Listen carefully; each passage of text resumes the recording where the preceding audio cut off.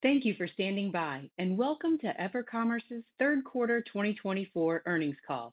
My name is Stacy, and I will be your operator for today. At this time, all participants are in a listen-only mode. After the speaker's presentation, there will be a question-and-answer session. To ask a question during the session, you will need to press star 11 on your telephone. You will then hear an automated message advising you your hand is raised. To withdraw your question, please press star 11 again. As a reminder, this conference call is being recorded today, Tuesday, November 12th, 2024. I would now like to turn the conference over to Brad Korch, Senior VP and Head Investor Relations at EverCorp. Brad, go ahead.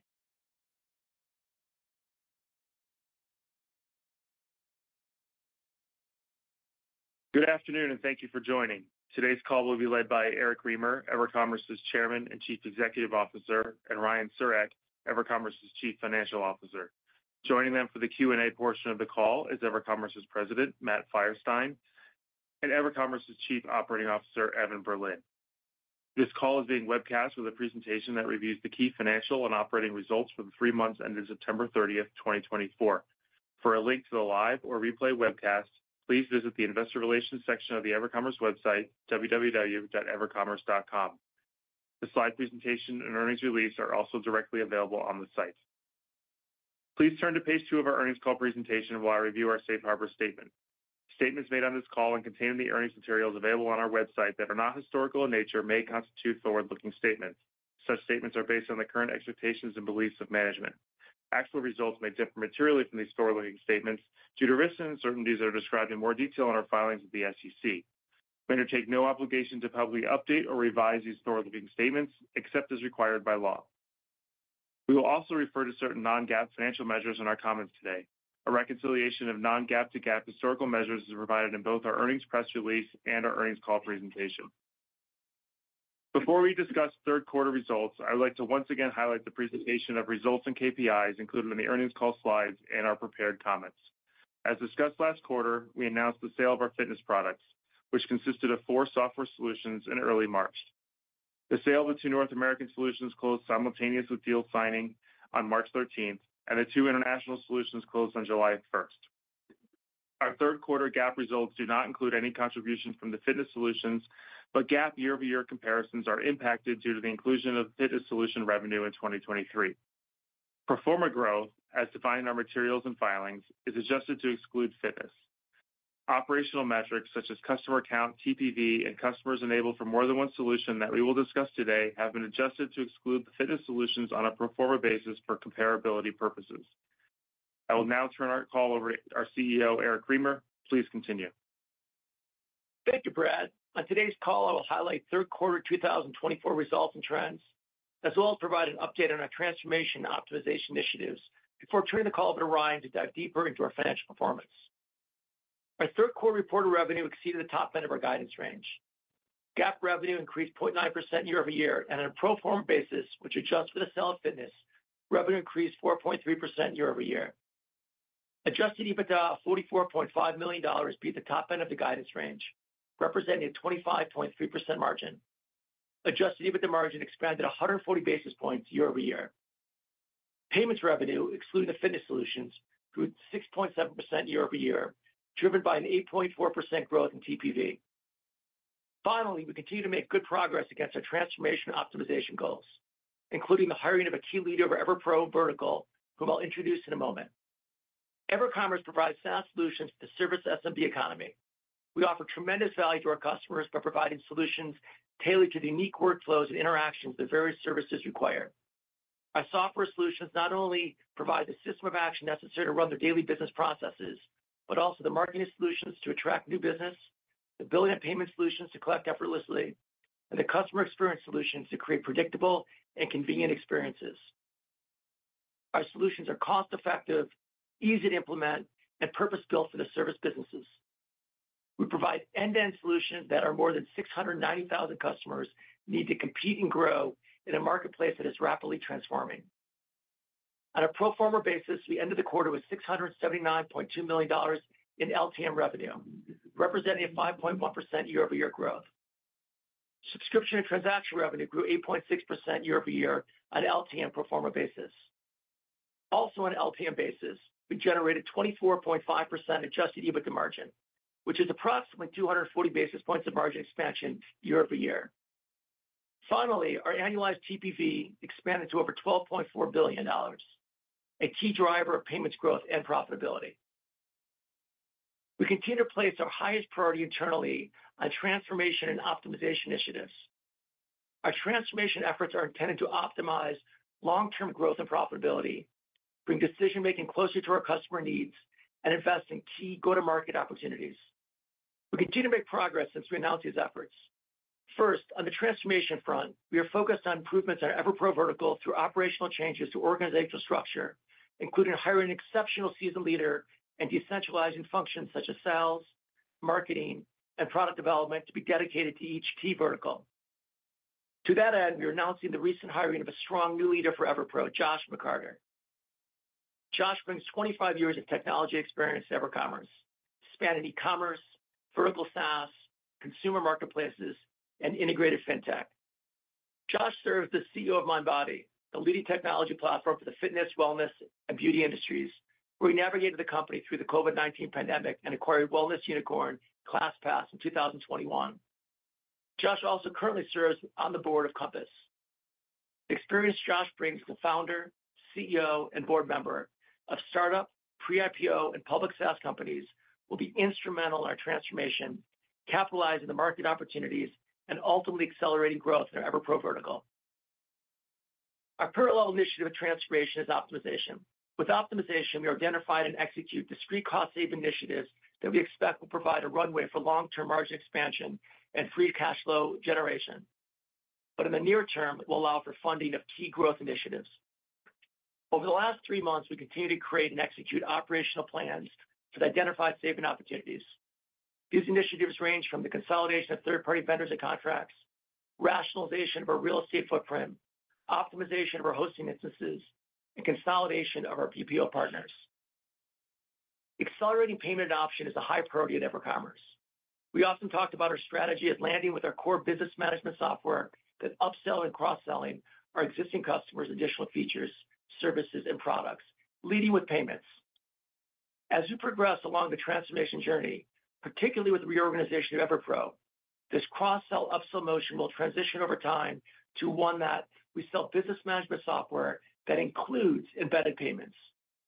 We believe this will further enhance the value our customers receive from the relationship with EverCommerce, while also driving additional revenue and margin expansion. At the end of the third quarter, approximately 212,000 customers were enabled for more than one solution, reflecting 25% year-over-year growth. As we discussed when we introduced this metric, enabling customers for more than one solution is the first step in the funnel that leads to increased revenue, retention, and ultimately profitability of these customers. Once customers are enabled, the next action item for us is to facilitate usage. In the case of payments, this is getting our customers to actively process on our platform. We measure this step in the funnel as utilization. At the end of the third quarter, approximately 88,000 customers were actively utilizing more than one solution, reflecting 13% year-over-year growth. Customers that purchase and utilize more than one solution are naturally some of our more profitable, stickiest customers. As a result, the effect of more customers taking payments or other add-on features and services is higher net revenue retention. Looking back over the trailing 12 months, our annualized net revenue retention, or NRR, for our core software and payment solutions was 96%. Similar to last quarter, a driver of reduced NRR continues to be the anniversary of a price increase in 2 of our high-velocity, lower ARPU solutions, and not a measurable change in our customer churn dynamics. Year-over-year, our payments revenue on a pro forma basis grew 6.7%, accounting for approximately 17% of overall revenue. We report our payments revenue on a net basis, and as a result, payments revenue contributes approximately 95% gross margin and is a meaningful contributor to our overall adjusted EBITDA margin. Third quarter estimated annualized total payment volume, or TPV, was approximately $12.4 billion, representing 8.4% year-over-year growth. We continue to invest and actively manage our onboarding programs to accelerate payments adoption, which we believe can accelerate payments revenue growth. Now I'll pass it over to Ryan, who will review our financial results in more detail, as well as provide fourth quarter 2024 guidance. Thanks, Eric. Total reported revenue in the third quarter was $176.3 million, up 0.9% from the prior year period. Within total reported revenue, subscription and transaction revenue was $137.6 million, up 3.7% from the prior year period, and marketing technology solutions revenue was $34.4 million, down 6.7% from the prior year period. We manage the business for sustainable organic growth and selectively utilize strategic acquisitions or divestitures to augment the trajectory of this growth. As a result, we believe it is important for investors to also evaluate our growth on a pro forma basis, which is how we measure and manage the business internally. We calculate our pro forma revenue growth as though all acquisitions and divestitures that were completed as of the end of the latest period were closed as of the first day of the prior year period. We believe the pro forma growth rate provides the best insight into the underlying growth dynamics of our business. For Q3 2024, year-over-year pro forma revenue growth was 4.3%, while year-over-year pro forma subscription and transaction revenue growth was 8.3%. The primary difference between actual and pro forma revenue growth rate is attributable to the sale of our fitness solutions. The solid performance in subscription and transaction revenue was largely due to continued execution of our growth strategy to provide customers our core system of action software solutions and driving expansion by promoting cross-sell and upsell opportunities, leading with payments. Our marketing technology solutions revenue was below our internal expectations. While we are likely to end the fiscal year with year-over-year declines in this revenue line versus our expectation for approximately flat revenue at the beginning of the year, outperformance in other high-margin areas of the business have made up the difference. As Eric noted, we also exceeded the top end of our adjusted EBITDA guidance range. Third quarter adjusted EBITDA was $44.5 million, representing a 25.3% margin versus 23.9% in Q3 2023, which is 6.5% growth year-over-year. While revenue mix and to a lesser extent cost savings initiatives had a positive impact on margins during the quarter, they were also aided by the timing of certain transformation investments that we now expect to occur in the fourth quarter.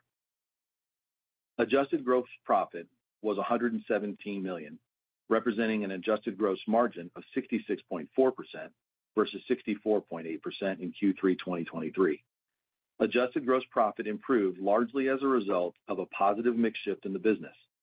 As a percentage of revenue, payments and rebate revenue, both of which have 95% plus gross margin profiles, grew compared to the decline in marketing technology, which carries a lower gross margin profile. Now, turning to adjusted operating expenses, which are reconciled in the appendix to this presentation, overall adjusted operating expenses modestly increased from 40.9% to 41.1% for the quarter on a year-over-year basis, while improving on an LTM basis from 43.5% to 41.9%, representing our approach to balance the amount and timing of investments made in our solutions. We maintain our focus on improvement in customer satisfaction and acquisition, while also highly focused on cost discipline in the functional support areas. Now, turning to some key liquidity measures, we continue to generate significant free cash flow as we invest to grow our business. Cash flow from operations for the quarter was $27.5 million, as compared to $27.4 million in Q3 2023. Levered free cash flow was $23 million in the quarter, and for the trailing 12-month period, we generated more than $80 million in levered free cash flow. Adjusted unlevered free cash flow was $35.5 million in the quarter and $125.1 million for the last 12 months, representing 13.2% and 15.9% year-over-year growth, respectively. We ended the quarter with $102 million in cash and cash equivalents, and we maintain $190 million of undrawn capacity on our revolver. We have $533.5 million of debt outstanding as of the end of the quarter, which matures in July 2028. Our total net leverage, as calculated for our credit facility, at the end of the quarter was approximately 2.5 times, consistent with our financial policy. During the quarter, we executed another interest rate swap for a notional amount of $125 million at a fixed rate of 3.395%, with an expiration date of October 31st, 2027, as we continue to proactively manage our interest rate exposure. Together with our previous two swaps, we now have $425 million of notional swaps at a weighted average rate of 3.91% for the floating rate component of our interest cost. We continue to view strong free cash flow generation as a key priority for the company. With it, we are able to invest in our growing business while also allowing us to efficiently allocate capital across a spectrum of opportunities, including the outstanding buyback authorization and M&A prospects. In the third quarter, we repurchased approximately 1.4 million shares for $14.6 million at an average price of $10.77 per share. Based on the board's increased authorization that was mentioned last quarter, as of September 30th, 2024, we had approximately $39.4 million remaining in our repurchase authorization that runs through year-end 2025. I would now like to finish by discussing our outlook for the fourth quarter. For the fourth quarter of 2024, we expect total revenue of $168 to $172 million, and we expect adjusted EBITDA of $43 to $46 million. Our full year guidance remains unchanged at the midpoint with the given fourth quarter ranges. As a reminder, please note that the full year guidance given previously excluded the sold fitness assets. Operator, we are now ready to take the first question. Thank you. At this time, we will conduct the question and answer session. As a reminder, to ask a question, you will need to press star 11 on your telephone and wait for your name to be announced. To withdraw your question, please press star 11 again. Our first question comes from Matt Hedberg with RBC. Matt, go ahead with your question. Great. Thank you very much, guys. Thanks for the time. Two questions for you. Maybe the first one, Eric, it really does seem like the cross-sell opportunity now is significant, especially when you're thinking about higher wallet share. Can you talk about some specific initiatives that the company's doing from like a go-to-market or marketing perspective that could yield even better cross-sell optimization as we look forward? Yeah, thanks, Matt. It's a great question. I'll give a high level. I'll let Matt and Evan kind of take some of the details. One of the things that we are really excited about, and we touched upon this during our last call, is something that we call Edge. Edge is a program that we utilized from a previous one of the solutions we currently own that provides kind of rewards and benefits to some of our customers, specifically in the contracting space.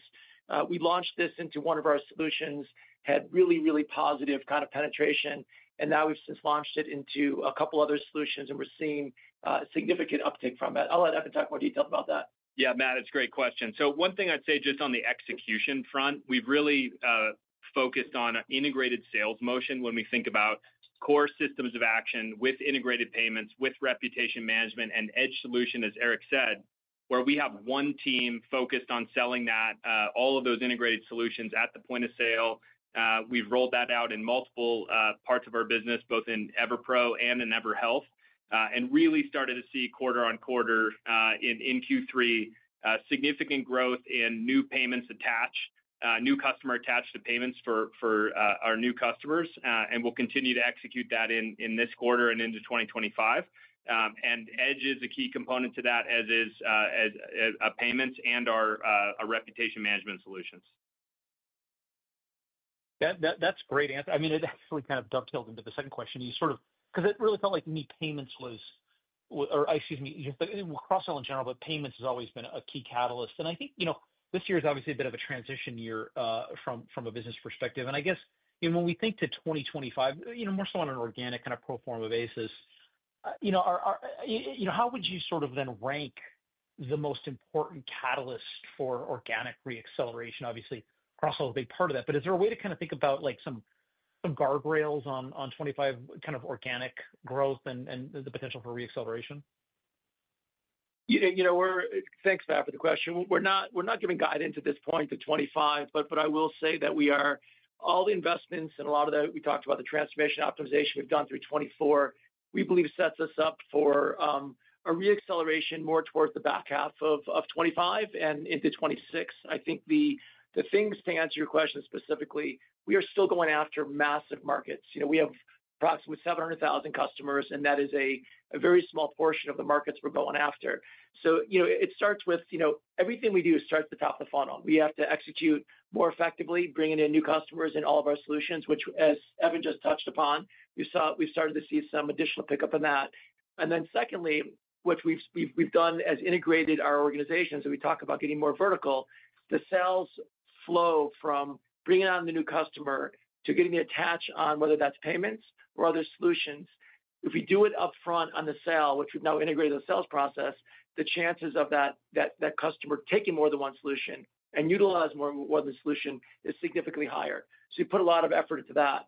The third thing I'll say is, we will continue to go back to one of the biggest opportunities as you're looking at A and B is still to penetrate further in the payment opportunity. We have a massive, we see the amount of payments that run through our system, through the invoices that are sent out.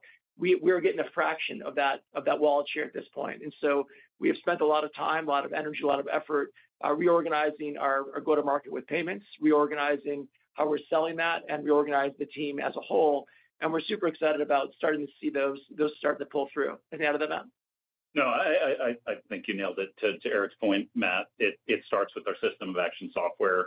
They're really good softwares in really strong markets, and nailing our go-to-market all the way through new customer acquisition, further embedding additional solutions, and again, ensuring that our customers have, everything that they need to continue to grow with us.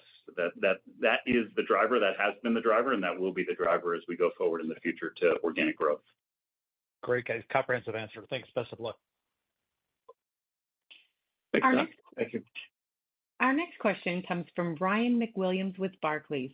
Ryan, go ahead with your question. Hey, guys. This is Damon Coggin on Ryan McWilliams. Thanks for taking the question. Just curious if there are any changes in the broader SMB purchasing environment that you'd call out in 3Q, and how did linearity look throughout the quarter? Can you repeat the last question? Just a question on linearity throughout the quarter. If there were any changes you'd call out? I'll take the first piece.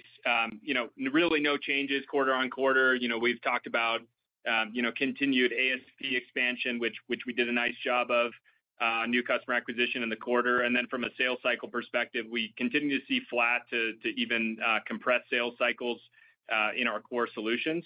So really pleased with the progress there in Q3. Got it. And then maybe a question for Ryan. After acting as the new CFO for 2 months, are there any strategic changes that you might look to make over the next 12 months? Or are there any key metrics or changes to guidance philosophy you're thinking of? No key changes in terms of metrics or things of that nature. Those are things that we really think about as we go into the 2025 budget season and guidance that we would give. With regard to focus areas, it's going to continue to be the areas that we have put time and effort into, the transformation and optimization that Eric mentioned on the front end, and then really the embedded functionality. We've referred to previously cross-sell, upsell, but it's the embedded functionality that we're looking to in 2025 that is a key focus, just because of the opportunity that presents from the margin profile perspective. Guys, thanks, guys. Thank you. Our next question comes from DJ Hynes with Concordia. DJ, go ahead with your question. Hey, guys. Thanks for taking the question. So the metric that stood out to me, Eric and Matt, in the quarter was the nice growth and enablement of customers with more than one product. Can you just talk about what's driving that, new initiatives there, strategies to keep the momentum going? Any color there would be helpful.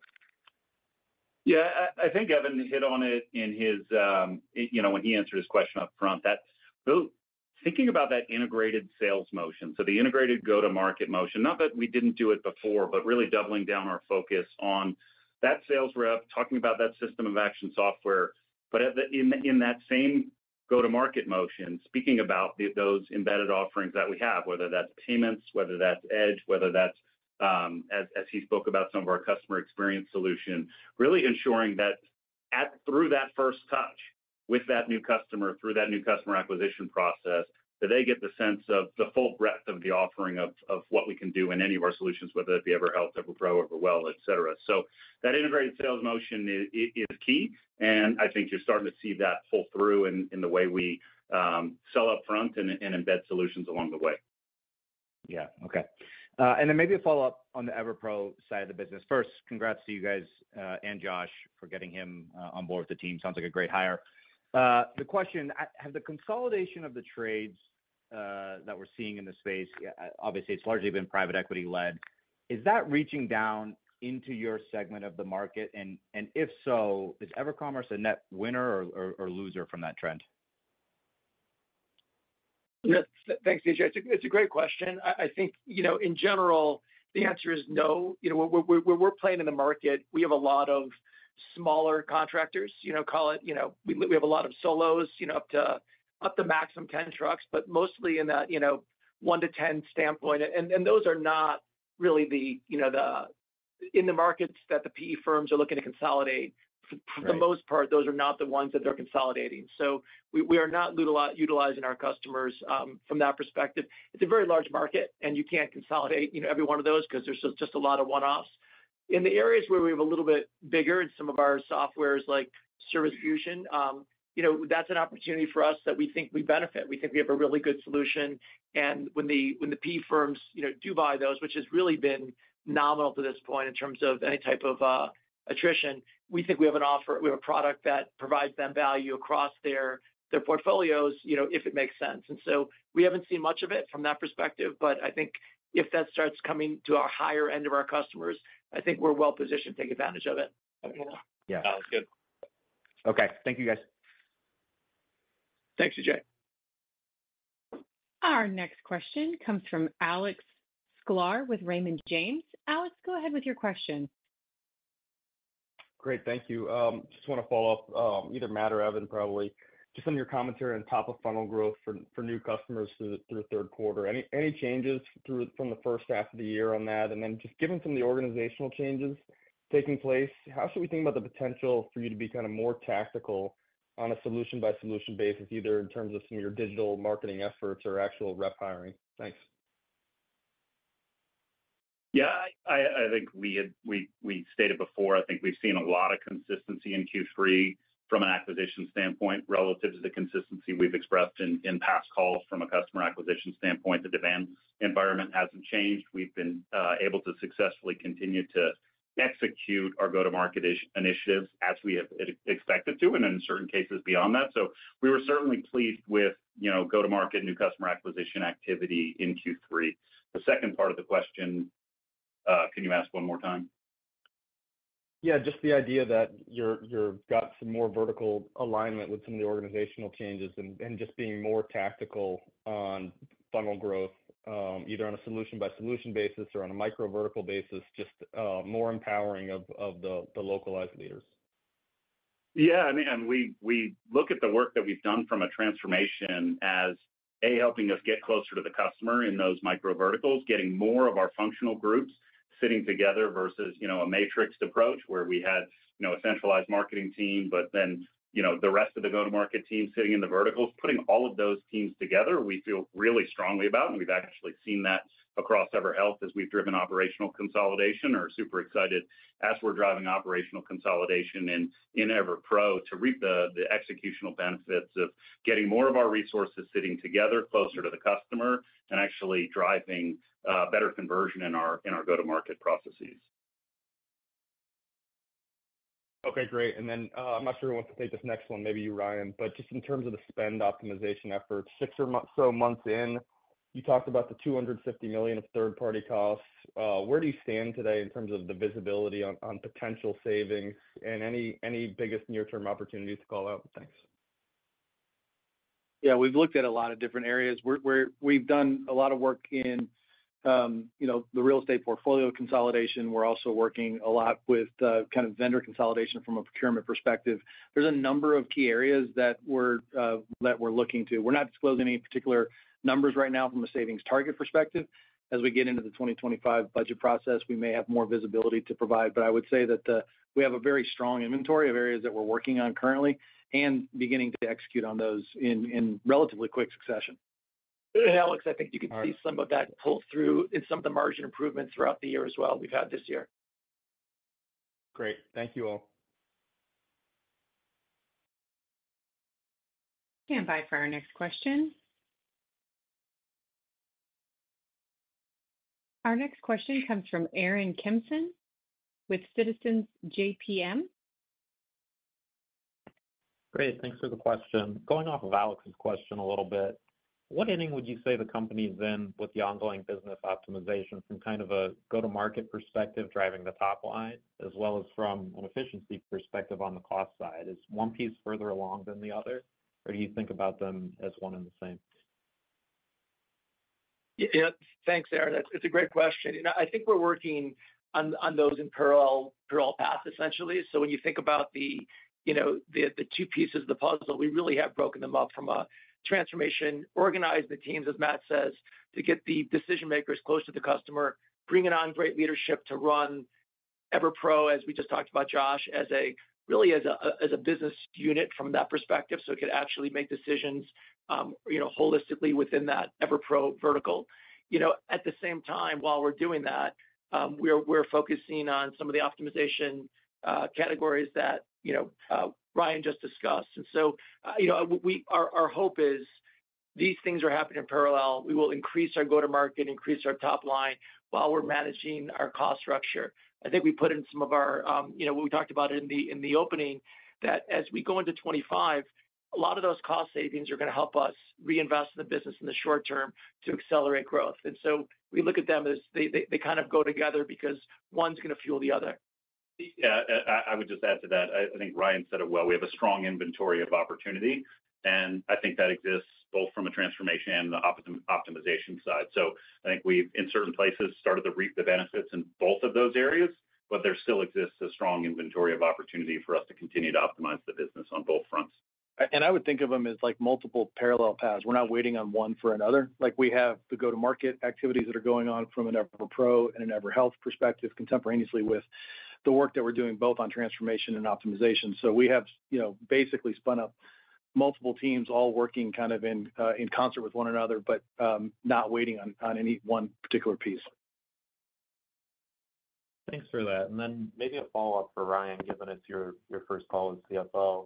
What's the single most important metric you think investors should focus on when assessing EverCommerce over the medium term to long term? I don't know that there's actually one metric that I could point to specifically. The metrics that we outline really overall in the presentation, I think are the ones that we find most important as we run the business from a management perspective. I think the pro forma metrics that we provide on the growth rate point of view are important. We rationalize those obviously for things that we think need to be adjusted on a growth basis. I also think that looking at the performance of the individual revenue line items is quite important. We're seeing very strong results from a subscription and transaction point of view, and I would focus on that really as the core activities and the core solutions from EverPro and EverHealth. Those are very important to us on a long-term basis. And I would add just one more. The metric that we introduced a few quarters ago, which is talking about the amount of customers that have been signed up to utilize more than one solution. That is kind of a precursor to our ability to get them utilizing more than one solution. And once that happens, we have a long history of understanding that these customers will spend more and they will be with us longer. So it's a really good kind of prelude to what we believe is going to happen in the future. Thank you, guys. Thank you. As a reminder, to ask a question, you'll need to press star 11 on your telephone and wait for your name to be announced. To withdraw your question, press star 11 again. Our next question comes from Clarke Jeffries of Piper Sandler. Clark, go ahead with your question. Hello. Thank you for taking the question. Eric, you made a couple of references to this. I wanted to ask around this new organizational structure to EverPro. It sounds like changing the structure to make the decision-making close to the customer needs is really to overcome the biggest obstacle to additional upselling, which is customer awareness. But I was wondering if there's anything else that's top of mind within the new organizational structure Do you think it lends to R&D working better or sales and marketing working better, or is it really about finding signal from noise off of more than 690,000 customers and making sure they're all aware of what you have available as a portfolio? Thanks, Clark, for the question. It's kind of all the above. I think the first thing is the last thing you said is yes. Obviously, more focus in one specific area from a leadership standpoint provides better understanding of what's happening. But we feel strongly it's not just the overall signals; it's the things you talked about. So we've actually historically had a centralized marketing team that has helped all of our verticals and all the solutions go to market. Within EverPro now, that is a fully focused, vertical-focused marketing organization within the department. Similarly, with R&D, although they were kind of at the solution level, it was kind of led from a both individual to back up to kind of a central. The R&D resources within EverPro will be EverPro R&D resources and be utilized to the needs of that organization. And so the focus for Josh, his ability to kind of take those resources, put them where the best opportunities are within that EverPro vertical, and make sure we're maximizing our investments in R&D. And so it is much more of the kind of former than the latter, and we feel very strongly, and this is direction we're taking across your organization. Perfect. And then just a follow-up around NRR. Could you maybe remind us about the relative headwind related to some of those pricing changes? Is like on an adjusted basis, has that troughed and stabilized? And then I think also just the context of what that was historically, so that when we think about the next year or maybe an environment where there might be better economic growth tailwinds, what would be the general range that you would consider as normal or normal business expansionary kind of rates from that metric? Thank you. Yeah, I mean, I'll take that one to start. I think taking out the as we have and often speak to NRR without marketing technology solutions, just given the campaign-based nature of them versus the recurring standpoint, we had in previous periods been looking at 99 to 100% net revenue retention in certain quarters, just a little beyond that.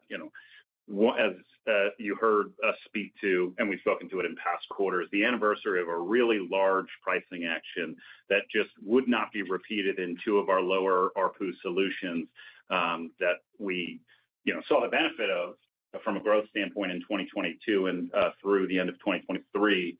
We're watching that from a non-repetitive standpoint where the anniversary of that happened through the end of 2024. So we measure NRR on an LTM basis, so you actually see the impact over that over a longer period of time. I think we are starting to see that rise again, but that is the core driver of that reduction from the 99 to 100% NRR to that 96, 97% that we've reported the last two quarters.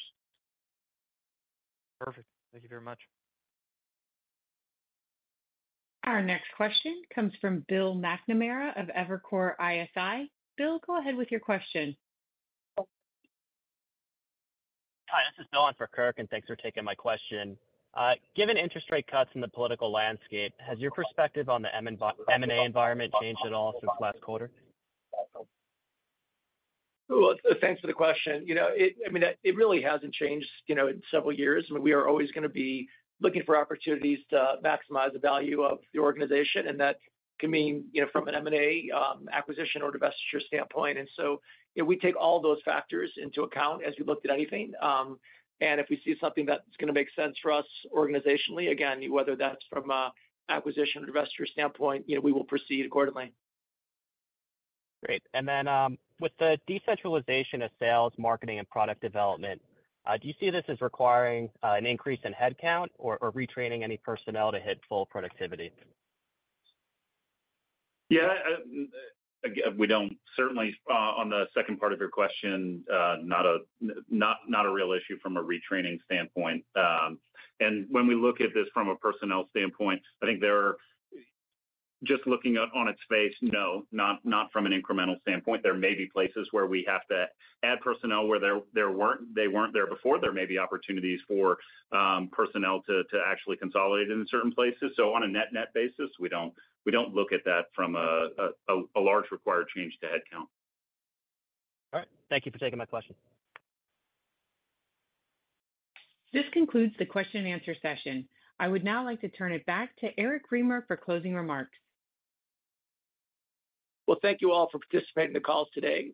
We're incredibly excited about the progress we're making in both our transformation optimization programs, as well as the results we share with you today. I want to once again thank the entire EverCommerce team for their hard work, and thank you all of you for your support. Thank you for your participation in today's conference. This does conclude the program. You may now disconnect.